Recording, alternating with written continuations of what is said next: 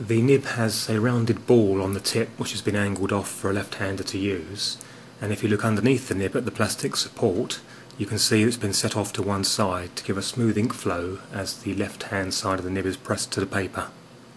I'll just show you how to set this up when you first get it. The barrel of the pen unscrews, and like quite a few of the pens it has a dummy cartridge in it, so there's no ink leakage or anything in transit. Put that aside, and there's a proper cartridge inside as well.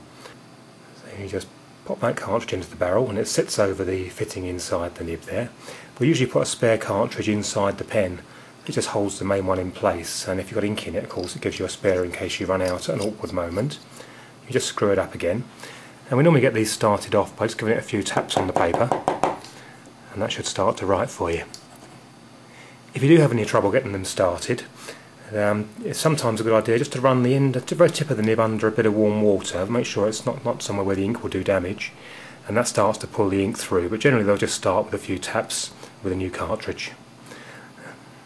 Being designed with a left-handed nib, this pen's nice and easy to push across the page, and as you go across from left to right, no problem with the ink flows.